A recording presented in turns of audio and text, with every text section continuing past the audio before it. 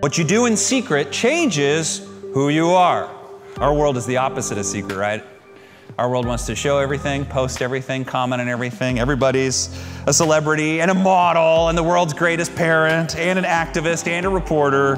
See, God doesn't care about how many Instagram followers you have. He cares about what you do when nobody's looking. When I was a young man, an old man said something to me that transformed my life, and you have to hear what he said. It's had one of the biggest influences on my finances, on my relationships, on my health, and on my walk with God.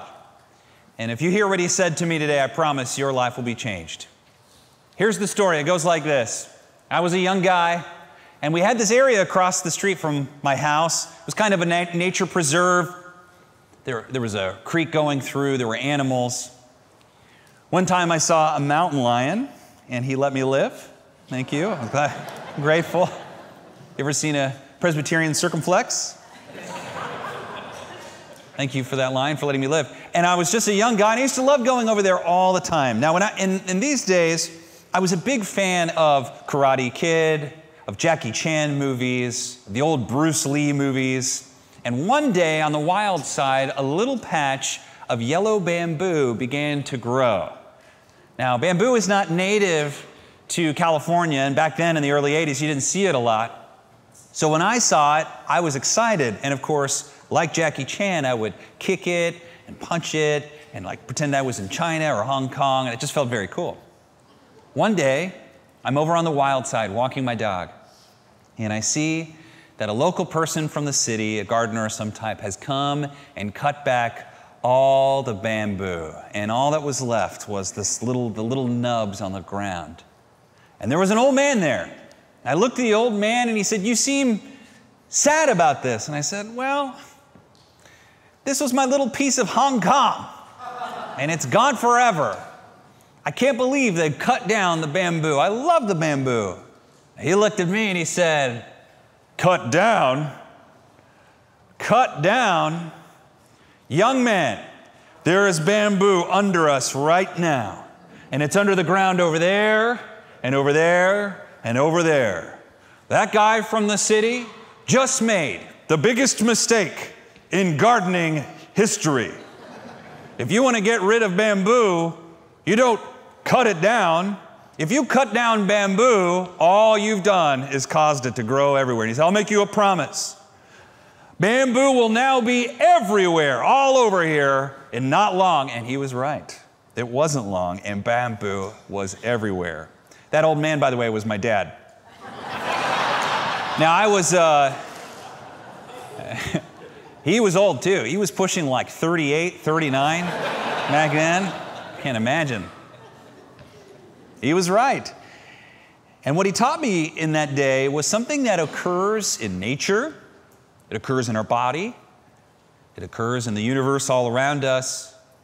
It occurs in all of God's creation. And here's the simple principle, is that there are certain things in life that when you only cut them back a little bit, you actually help them. He was teaching me in terms of fitness because he was teaching me how to build my muscles, so we would weight lift in the garage. And so he said, whenever you lift weights, you can see it under a microscope, you'll see that the muscle's actually being damaged and stretched and the cells are being destroyed.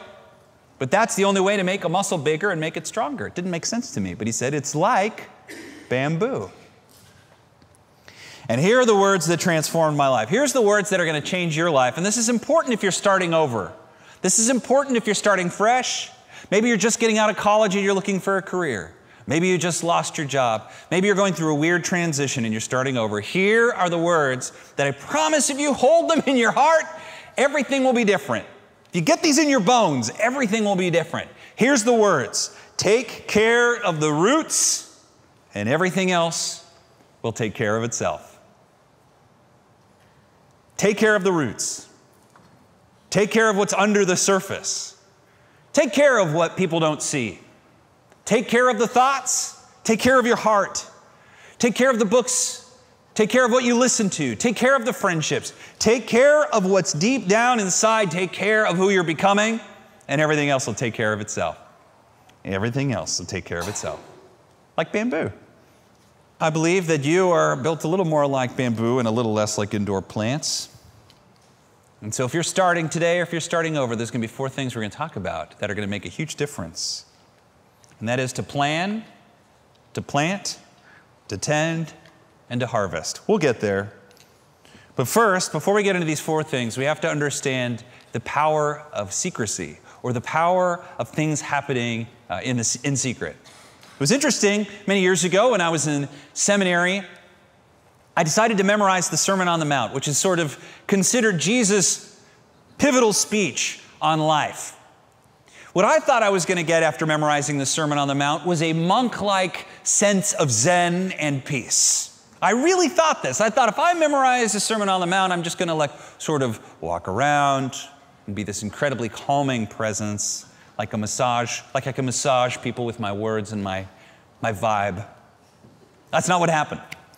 When I read the Sermon on the Mount, I was very surprised to find out that the biggest word that pops when you read that sermon is the word reward. Everyone say reward. Now, when you think of Jesus' speeches, you don't think of reward, but the word pops up over and over, and it's often linked to another word, secret. Here's what I learned. The biggest surprise of all is that Jesus is teaching us principles to get a reward. And the reward wasn't just going to heaven when I died. It was. In some cases, the reward was a financial reward. In some cases, the reward was a health reward. In some cases, the reward was a relational reward. And I started to understand that there is a reward when we do things the way He teaches us to do them. And that it's okay, actually, to do things with a motive for a reward. Then the second thing I noticed was in the Sermon on the Mount, that when you do things in secret, they have more power. It's not like we have to only do things in secret, but there is something special about doing something in secret. Let me ask you a question. If somebody says something nasty about you in private, but says something really nice to you to your face, which one feels more true to you? I'm going with secret on this one. We don't want to believe it. What happens in secret is what really is the truth. So there's 2 reasons why when we do things in secret they become more powerful. The first is this: God's rewards are bigger than man's rewards. If you want a blessing in life, God can give it to you. And God sees what's done in secret. But here's the second reason. What happens in secret is what changes you. You want to be a new person? You want to be stronger? You want to change? Focus on what you're doing in secret. See, the greatest artists, the greatest musicians, the greatest athletes, the greatest whatever in life, they're known as the greats because of what we see them do in public. Now, if you think this sermon is about money, you've missed the point. It's not about money. It's about rewards. Not just financial rewards, but all the rewards of life. This sermon is about life. About how to have the biggest and best life, even if everything's been cut down. And here's the answer. You work on yourself. You focus on the roots. And maybe you're here today and you've been cut down. Your life has been messed up. You've just lost a lawsuit, or you've been betrayed, or you've gone through a divorce, or you've lost your job. Maybe your business went bust, or your church collapsed, or you lost someone super important, someone you love, someone you can't imagine living without. What an opportunity that before you now lies everything if you just do these 4 things. Here's the first thing. Begin with the end in mind. I think Franklin Covey said that. Begin with the end in mind. Don't start your day until you finished your day up here or on paper. Don't start your year until you have a plan for what you want to accomplish in the year. Start your life with the end of your life in mind, and your life will go better for you. Charlie Munger, the great investor from Berkshire Hathaway, used to teach this. He would teach young people, write your eulogy, write what you'd want people to say about you, write what you'd want them to say it was like being around you, or what you accomplished, or what you did, or what you experienced, and reverse engineer and live that life. Whatever you do, if you write that eulogy, or if you write that goal, or if you write out the next phrase of your life, here's the biggest advice I can give you today: make it big. Why not? Make it big. Make the dream big. Make it full of big. Make it full of big dreams. Make it full of big buildings. Make it full of big conversations. Make it full of big trips and big adventures. Make it full of big plates of food. Make it full of big celebrations, but make it big.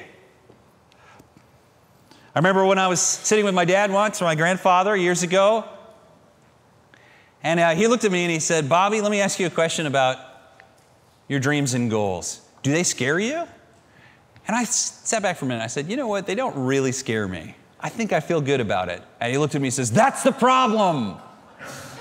You ought to have a dream that scares you. You ought to have a dream that's so big it makes you a little bit nervous. Mario Andretti said something like this. He said, if it feels like everything is under control, you're not going fast enough. Big dreamers. Big dreamers make the difference. Here's what I believe. Most dreams are not achieved simply because they are not big enough. That's the main reason. Wouldn't you say, well, shouldn't big dreams be less likely? No! Here's why. Big dreams are more likely to come to pass for a couple of reasons. Number one, small dreams and big dreams require the same amount of work. See, big dreams make you more excited. They make you more excited. They don't just make you excited, they make everyone else excited. Big people are not attracted to small dreams, and you're going to need big people for your big dream. Big resources are not attracted to small dreams. Big dreams require you to have a bigger heart, more courage. Big dreams require you to have a bigger character. Big dreams require you to have a bigger mind. They require you to have a bigger outlook, to have a bigger everything. In other words, a bigger dream requires a bigger you. And that, in fact, is the point of it all. Is that in order to attain the dream, the thing that God has given to you, you have to become a bigger person. God likes big churches, but God loves big Christians. And that's what we hope to accomplish here, amen? So the first thing is plan it out, write it down. Write down the big dream, get excited, get pumped up about it. The second thing, you look at this burned field, you look at this empty lot, you look at your life, it just feels like a square space of dirt. Here's what you do, sow some seeds. Sow some seeds. I remember when I was a kid, I said the lady's name in the first service, and Hannah said, you can't say her name on TV. So we're going to call her Miss Krakenboople. Miss Krakenboople in 7th grade was the meanest teacher ever. And she was, we called her the nun. She was Baptist, but she still had this nun, bad, evil nun vibe about her. And she'd go around, you know, especially to the boys, telling us how bad we were. And the thing she would always say is, you reap what you sow, you know. And I remember just thinking about the way she said, you reap what you sow. Here's what she was referencing. Galatians chapter 6, verse 7, it says, do not be deceived. God cannot be mocked. A man reaps what he sows. Whoever sows to please the flesh, from the flesh, they will reap destruction. All right, there's the negative side, all right? That's the part she's talking about. All right, that's the part, and that's where they always stop. Just the debit side of the ledger. But the cool thing about the Bible is there's a positive and negative. It always gets both sides of the ledger, right? The debits and the credits. Here's the positive side. But whoever sows to please the Spirit, from the Spirit will reap eternal life. Now, when you see the word eternal life in the Bible, don't think just heaven, and it is that, but think eternal living. It's something that's available now. It's what you think of when you say, I really want to live. This is what you're asking for. It says, let us not become weary in doing good, for at the proper time we will reap a harvest if we do not give up. In other words, yes, if you sow bad stuff, you're going to get bad results, right? We all know that. If you play stupid games, you're going to win stupid prizes. We know that, right? But here's the other side. If you plant good things, you're going to reap good things. And by the way, that's not the whole story. If you plant one kernel and wait a little while and take care of it and water it, you're not going to reap one more kernel. You don't just reap what you sow. you reap 30, 60, 100 times what you sow. You see what I'm saying? Wow. So begin to plant some seeds. Begin to plant some seeds. When I was at Oral Roberts taught us, if you have a need, plant a seed. Plant a seed. You can't just go up to some dirt and say, I need. What does the dirt say back to you? Plant some seed. Plant some seed. You've got to sow. You've got to sow if you want to reap. You can't reap what you don't sow. So sow. Sow into your relationships. They require a little bit of seed all the time.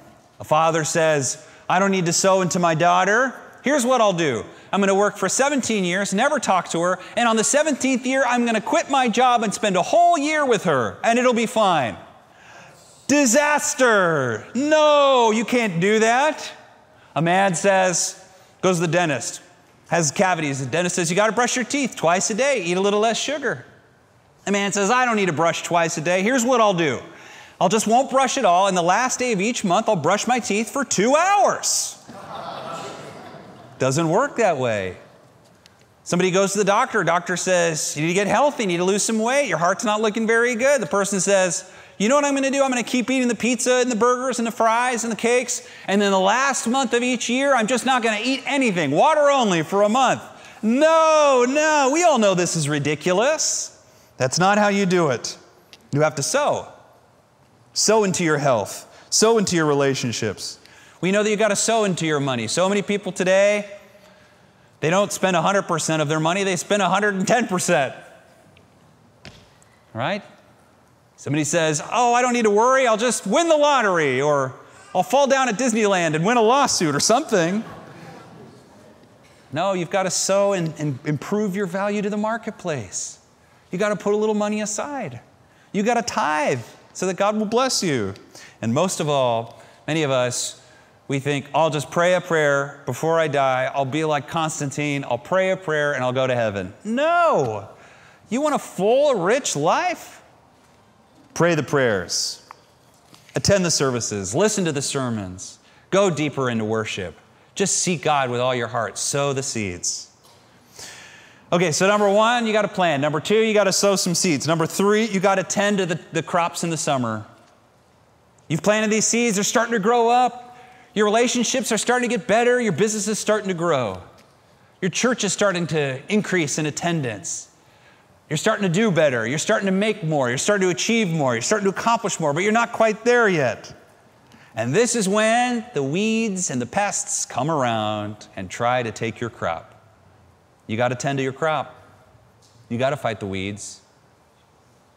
You got to defend your sheep from the wolves. They're coming. We all know it. And let me tell you, if you've ever been a gardener, it's very hard. I've never succeeded as a gardener. And unless I hired some help. And here's what I tell you, you're going to need some help. There's an old African proverb. It goes like this. If you want to go fast, go alone. If you want to go far, go with friends. You're going to need some friends. You're going to need some help. You're going to need a team to achieve what God's put on your heart. And when you do that, you're going to have to delegate some things. But here's what Michael Gerber said. He wrote probably the best business book ever, The E-Myth. He said, delegate, don't abdicate. Now, this is a temptation when you get some help in your life to just say, it's their problem now, I'm paying them.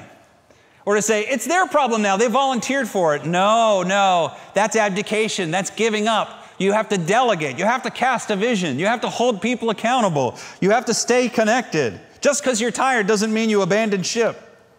Don't expect your pastor to pray for you, expect him to pray with you. The prayer is yours.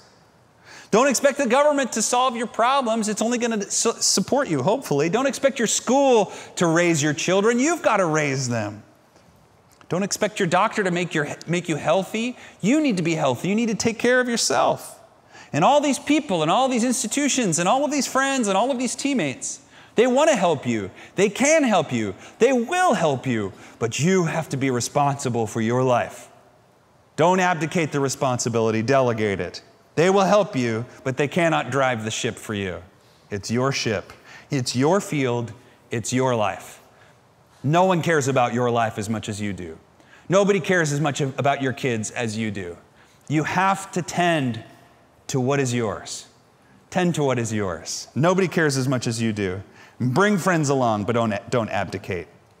And finally, the season will come when you look upon the seeds that you sowed and protected and cared for, and you will see a big field of golden wheat ready to harvest. When that time comes, there isn't much time at all. It's time to go. Go, go, go. When the harvest time comes, go. Go for it. Here's what Jesus said. The harvest is plentiful, but the laborers are few. What does that mean? Jesus sees something that the disciples can't see. There's a field of endless opportunity. Now, in his case, he's talking about preaching the gospel and winning people to heaven. But isn't it true that in general in life, there is so much that's available to us that we're so blind to? There is so much in terms of health, so much in terms of experiences and conversations, so much that's available in terms of financial means, and especially in terms of eternal reward that's all around us. But so many of us can't see it. Why? Because we're city slickers. You see, who knows when a field is grass or a field is wheat? And who knows when that wheat is ready to be harvested or needs to be tended to? Who knows? And the answer is the farmer. See, when you get into it, when you begin to plant, when you begin to do the work, you get eyes to see when the time is ready. Farmers can tell when a field is ready. City slickers can't. Remember that old film, City Slickers? Speaking of films, one of the great films of all time, Schindler's List. There's this beautiful story, if you haven't seen the film, true story about a man named Oskar Schindler, who was a member of the Nazi Party, and he was actually a bit of a huckster kind of early on, but he was somehow moved to save the Jews, and he had this factory, and so what he would do is he would use money he had to bribe and pull Jews that were being sent to concentration camps to work in his factory. And when they were brought to his factory, he was able to save them from being killed. And over his lifetime, he spent every dollar he had saving people. And I believe the amount was 1,600 Jews were saved from concentration camps. Wow. And at the end of the movie, the character, who's played by Liam Neeson, has this, he should have won an Oscar for it, amazing moment where there's all of these people who he's seen saved. The war is over, and they're all standing there, and they're tears in their eyes, and they're thankful for Schindler. And then he notices his car, and he thinks all the lives that could have been saved. He was given this gift, and it's a ring, and in Hebrew it says, anyone who saves one life saves the world. And he looks at his car, and he says, this car, why did I keep this car? This could have been 10 lives. And he has a pin. He says, this pin, this could have been 2 lives. It's gold, maybe 1, at least 1 for sure. And he just begins to weep. And I wonder if when we get to heaven, if we might not have a similar experience.